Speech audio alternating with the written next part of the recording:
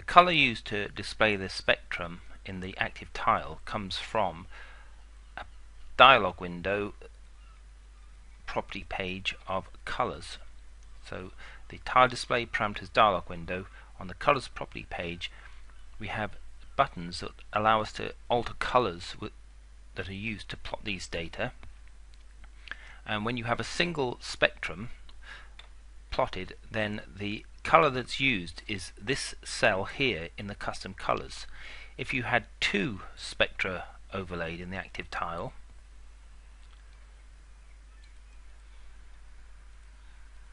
then if I go back to the same dialog window, you can now see that the two colors are coming from this color for the first one selected, and then the second one is the red color.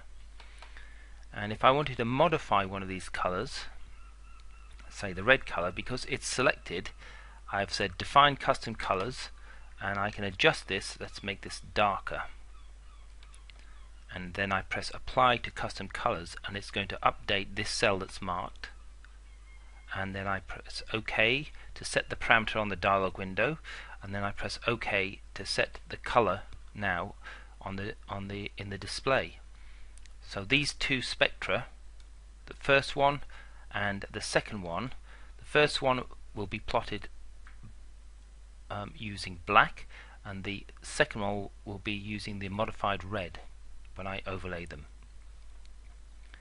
I can see that here by offsetting the data, and with each one that I add to the selection I get a new member of the color palette, the custom color palette being used. So green is the third one, and we can see that again by going here, and you can see the green, and I can adjust the green one.